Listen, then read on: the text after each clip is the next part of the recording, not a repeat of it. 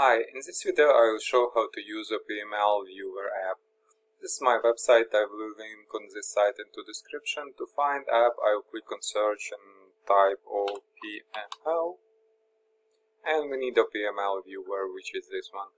I click on a page, click on download button to start downloading process and wait until file will be downloaded. opml is XML based format. It's usually it's widely used for storing XML data and RSS data. You can see archive has been downloaded. I'll click on downloaded archive, then double click on MSI inside the card to start installation and click on more info. I'm getting this screen from Microsoft because I'm not registered publisher with Microsoft. You can see publisher unknown. I'll just click run anyway to start installation. Click on next install. Click on yes here and click on finish on final screen.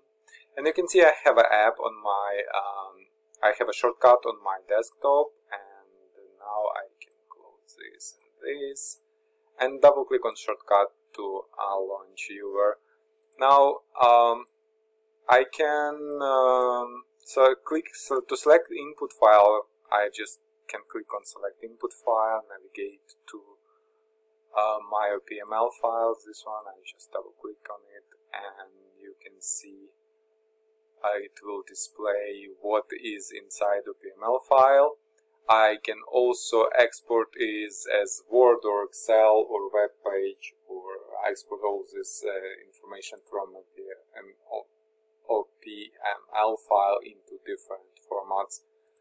And also what I can do, I can associate opml with my viewer. I will show you how to do it. So I will right click on my opml file and will select open with.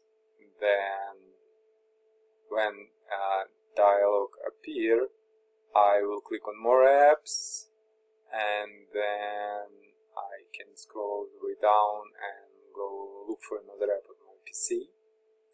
Then go to C program files, and go to I go to C program files x86. Then I will go to White Rock software, and then I will select opml viewer and click on opml viewer exec. Now, and you can see it opened and showing up what is inside opml file. Now when I double click on opml, it will always show opml viewer, and in this way I don't have to launch opml viewer, then select input file and all that.